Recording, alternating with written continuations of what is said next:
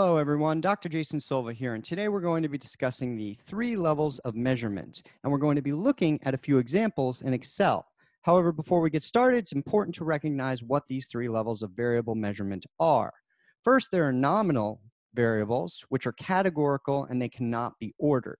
So for example, male, female would be a nominal variable because it's categorical, 1, 2, or 0, 1, male, female.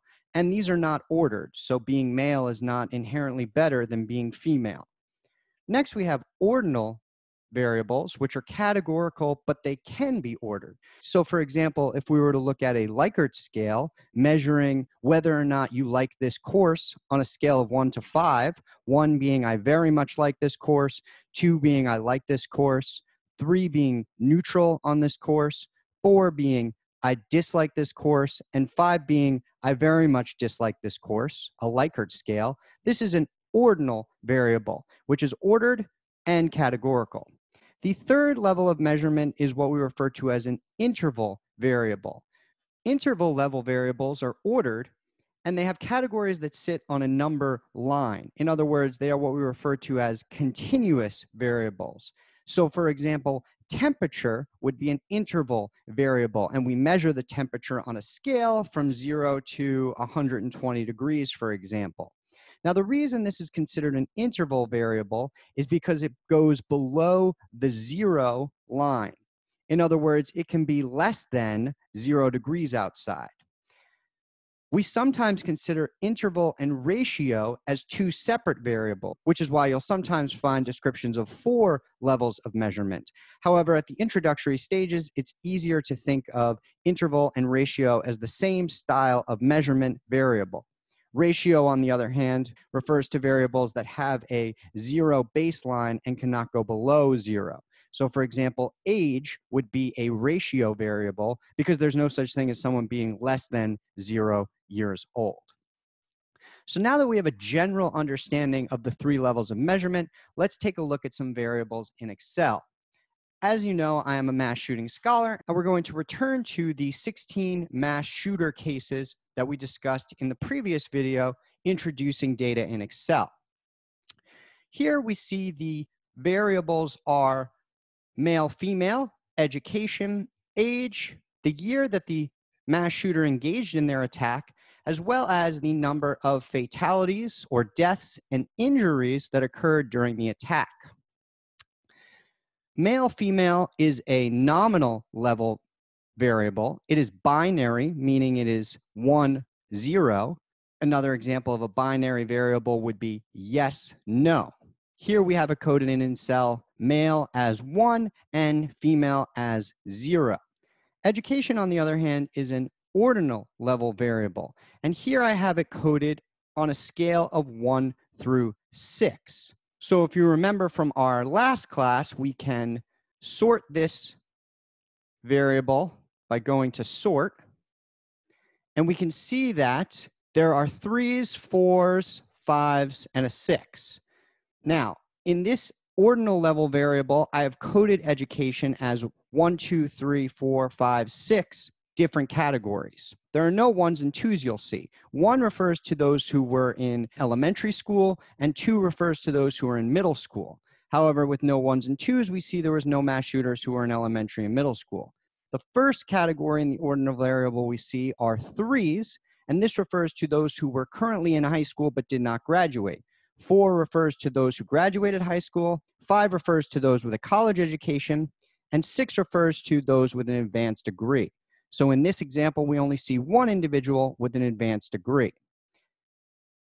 Age, on the other hand, is what we refer to as an interval or ratio variable. In this example, it would be a ratio variable because you can't be less than 0 years old. And again, sorting the variable, we see that the youngest perpetrator in this sample is 17 years old, and the oldest perpetrator on this continuous variable line or ratio variable line is 54 years old. Fatalities and injuries are also considered continuous ratio variables.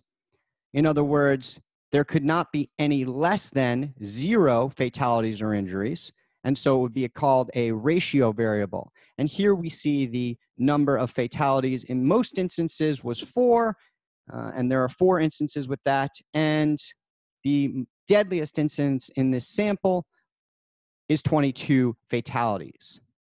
Now, let's say we wanted to turn one of these variables from a continuous into a nominal variable.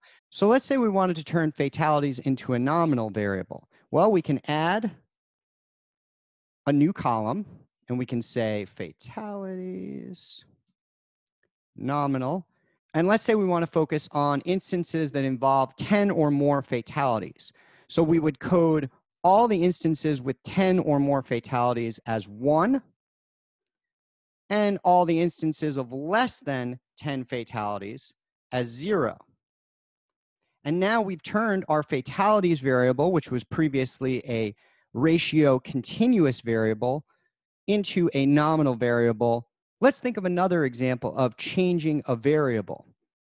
We can say, for example, education, currently categorized as an ordinal variable with one of 6 different categories of education, could be considered a ratio level variable if we, instead of using these 6 categories, measured each level of education as its own distinct attribute. So, for example, first grade would be 1, second grade would be 2, and so on and so forth, all the way up until some people have as many as 12 years of advanced education.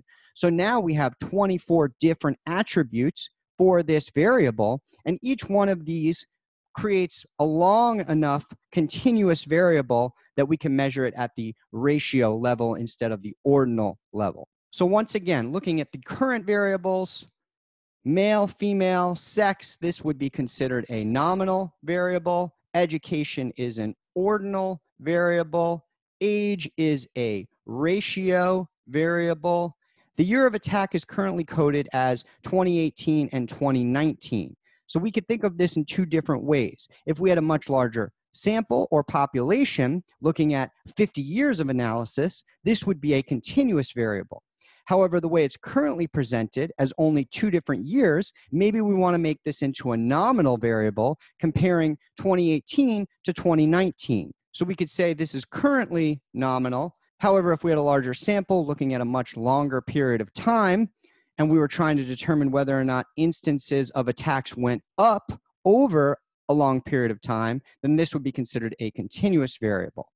This example of fatalities would be considered a ratio variable. However, this alternative example, as I've noted above, is considered a nominal version of this, measuring whether or not instances involved 10 or more fatalities. And similarly, injuries are also currently coded as a ratio variable. This concludes our understanding of nominal, ordinal, and interval ratio variables. These are going to be especially important when taking into consideration the different types of data analysis that are going to be used. So, for example, chi-square, t-test, and regression analyses all require different levels of measurement when being conducted.